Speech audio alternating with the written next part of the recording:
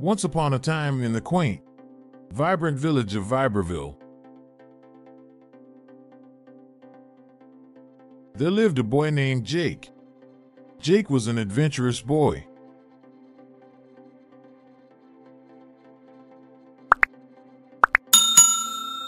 Always ready for an exciting venture.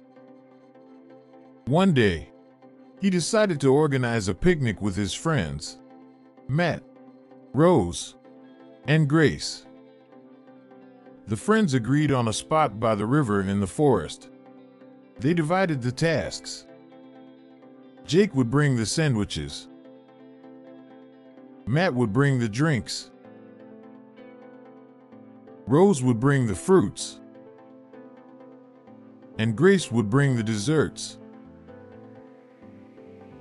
The next day, they were all excited and prepared for their picnic. When Jake reached into his bag to get the sandwiches, he was astonished to find socks instead. It turned out that he had accidentally taken his sock drawer instead of the lunchbox. His friends laughed until their bellies ached.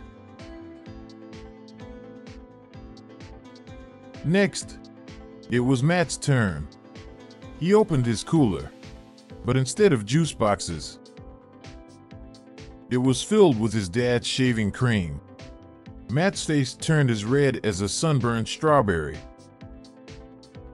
and the others couldn't control their laughter.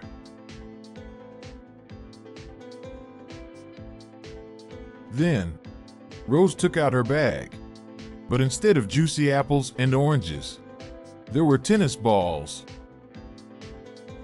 Rose was puzzled and then realized she had used her sports bag instead of the grocery bag. Everyone was rolling on the grass, laughing uncontrollably. Finally, Grace decided to save the day. She opened her box with a grand gesture, expecting to see chocolate cakes and cupcakes. However, she found her little sister's toy tea set in there. Grace shrieked with surprise, and everyone else was laughing so hard. Tears streamed down their cheeks.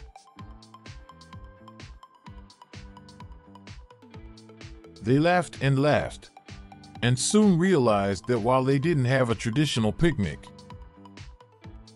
they had the most whimsical wilderness feast ever. Instead of getting upset, they used socks for a tablecloth, shaving cream for fun foam fights, played catch with tennis balls, and had a pretend tea party with the toy set. And from that day onwards, every time they remembered the whimsical wilderness feast, they laughed and their day became brighter. They learned that sometimes things might not go as planned, but with good friends and a funny mistake, any day could be a remarkable day. And, of course, they also learned to double-check their bags before a picnic.